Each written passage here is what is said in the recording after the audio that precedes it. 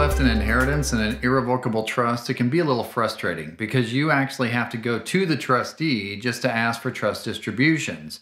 So even though the trust might authorize the trustee to give you money for things like your health, education, maintenance, and support, that doesn't mean that the trustee is going to comply with that. And believe it or not, the trustee actually has a duty to find out what your needs are. So they can't just sit on their hands and do nothing.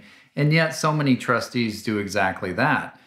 But there is a way to terminate an irrevocable trust. It's not easy. It's not an absolute right that you have if you're a beneficiary, but there are some avenues that you can pursue.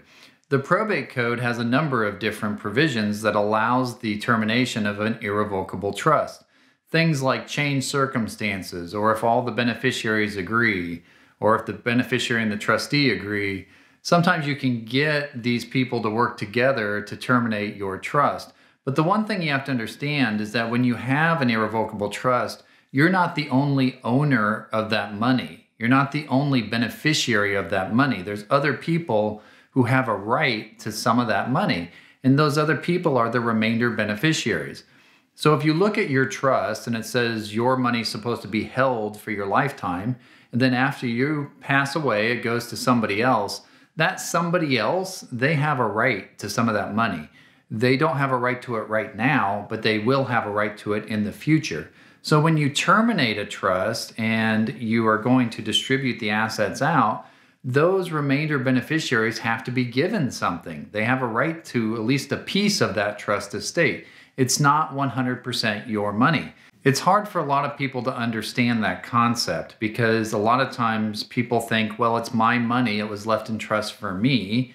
And that's a true statement, but only right now today. It also was left in trust for the remainder beneficiaries, and they do have some right to that. So that means you have to deal with those people. And typically the way you deal with them is you try to negotiate with them, see if they're willing to take some payment of money in exchange for allowing you to terminate the trust. And obviously, you hope that that payment is as small as possible, but you're going to have to work something out. Same with the trustee. So if you have a trustee of your trust who is going to oppose your trust termination petition, you're going to have to deal with that trustee. And typically the way you do that is you tell the trustee, look, I'm willing to pay a reasonable trustee fee for all the good work that you've done, but I do want you to support me when I go into court and ask that the trust be terminated. So there's a right way to do these things, but it's not based solely on the probate code. A lot of it comes down to how good are you at negotiating with these other parties and helping to kind of show them the right way to get to a trust termination.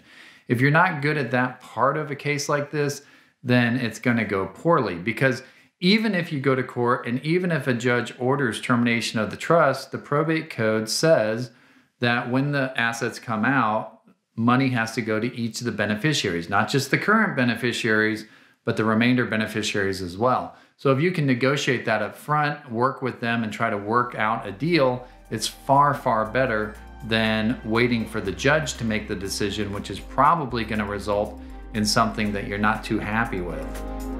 Albertson & Davidson is here to help you fight for your inheritance. Check out aldavlaw.com for our complete library of helpful legal videos and articles from your favorite California trust and will litigation law firm, Albertson & Davidson, LLP.